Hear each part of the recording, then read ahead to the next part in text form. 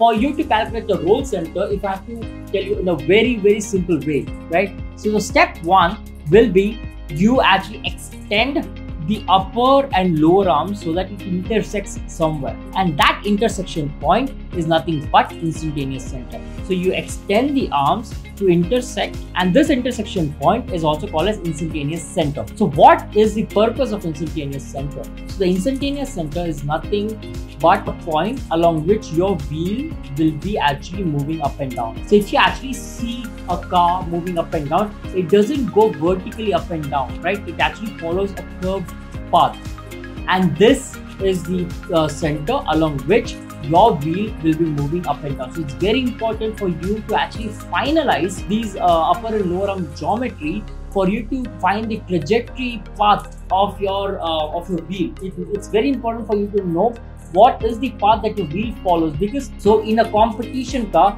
it doesn't matter that much on what path your wheel follows that much, but in a passenger car, this wheel is actually inside the body. So when it's actually inside the body packaging, it's very important for you to know what is the path that your wheel follows at all bump and steer conditions, so that it can maintain the minimum clearances with all the surrounding parts around the wheel, because these are one of the critical safety aspects, right? You can't have your wheel interfering when you're driving at 100 kilometers per hour, and suddenly when you're turning, because of the wheel compression and it's moving up, it actually interferes with one of the parts. So that's one of the safety hazards. So it's very important for you to know how to calculate the instantaneous center along which your wheel rotates, and this is exactly how you calculate instantaneous center along which your wheel will be moving up and down. So once you have found what the instantaneous center is, you actually then connect that instantaneous center to the wheel's center point.